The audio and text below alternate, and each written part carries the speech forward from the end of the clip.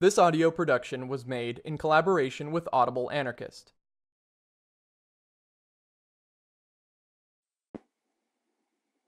COVID-19. No one is safe until all are protected. Open letter from the Transbalkan Solidarity Group. Currently, there are tens of thousands of refugees and other migrants in the Balkans. Some of them are accommodated in official collective centers, while a large number of people fall outside the system, surviving through the help of the local population and support provided to them by volunteers throughout the region.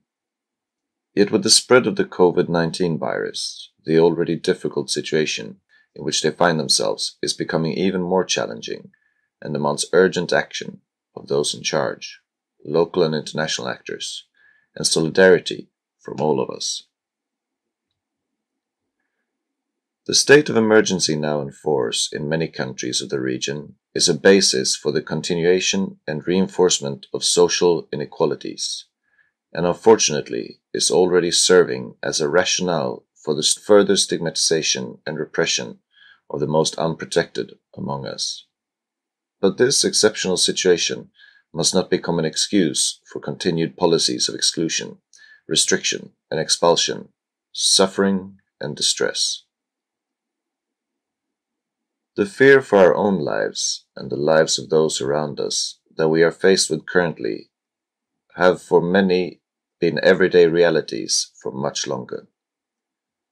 These uncertainties of the present lead us to radically question the system of geopolitical hierarchies, racial and class distinctions that divide and rank us, producing a population of undesired and rejected people across the world, and in our countries alike. In these conditions, we are left with nothing more than to walk towards the removal of imposed inequalities based on social and national status. We therefore call for an end to all official and unofficial discriminatory and dehumanizing practices, for the legalization of everyone's existence, for the closure of all forms of detention and collective centers that restrict freedom of movement and fail to secure humane and hygienic conditions. As individuals, we call for an affirmation of the values of equality and freedom, appealing to acts of care and solidarity. At the same time, as a form of emergency measures, we demand of the member governments of the European Union, the states of the region, and all relevant institutions and organizations to ensure that all who are forced to live on the streets, in abandoned buildings, without minimal sanitary conditions or in inadequate collective centers, are systematically provided accommodation in humane, safe, and sanitary conditions. We call for adequate and healthy living conditions to be secured for all, that public and other unused privately owned buildings, including tourist facilities, should be put to use for this purpose. In a pandemic such as this, basic accommodation for all vulnerable people needs to be the priority of all responsible public policies and states. In that sense, we remind that the European Union, especially the European Commission, bear particular responsibility towards refugees and other migrants stuck in our countries, as they have openly shown with their recent actions on the Greek-Turkish border and other borders. They want to keep refugees and migrants out of their territory at all costs and using any means, even if it results in further violence and suffering.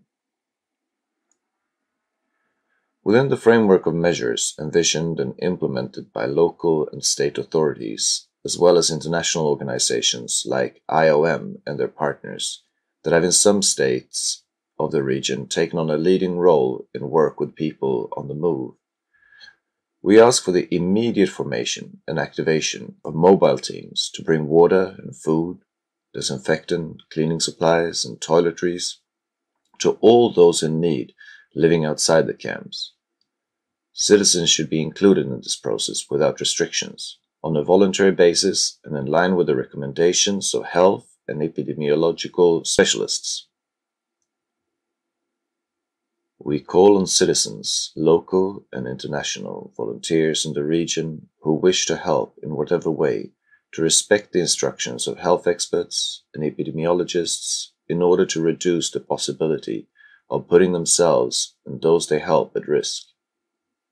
We call on everyone to cooperate and coordinate their work because only in this way can we conquer the pandemic of fear and reduce the serious risks that the most unprotected among us face. In addition, we ask that people who already live in collective centers across the regions are offered adequate protection and quality nutrition as well as hygienic conditions that support basic human dignity. Among them are many who fall into vulnerable categories, such as those with chronic diseases or people with weakened immunity. It is necessary to improve care, especially for these people.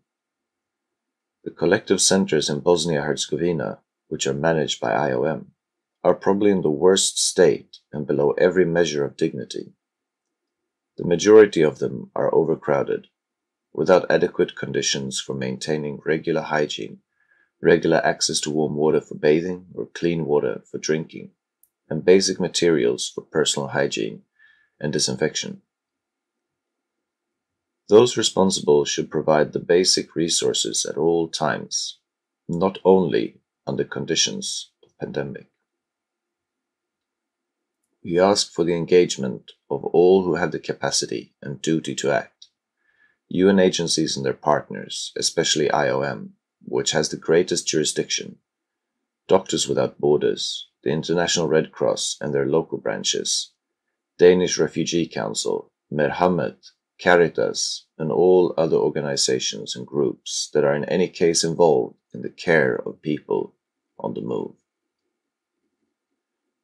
Finally, we demand that all people be equally afforded unrestricted access to the healthcare system, that people on the move are treated without discrimination, and that concrete measures for their protection be made part of all measures for the protection of the population as a whole.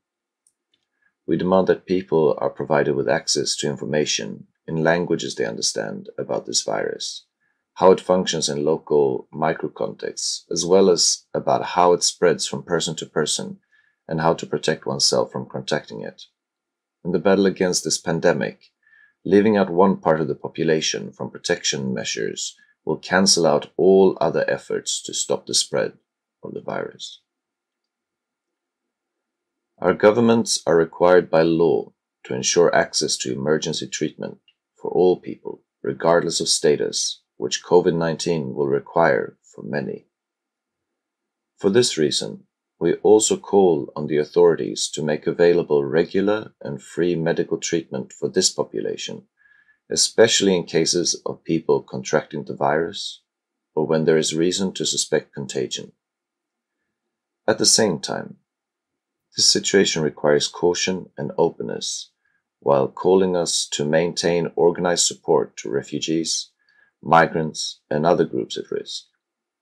This is required of us out of elementary humanity as well as the basic logics of public health, because no one is safe until we are all protected.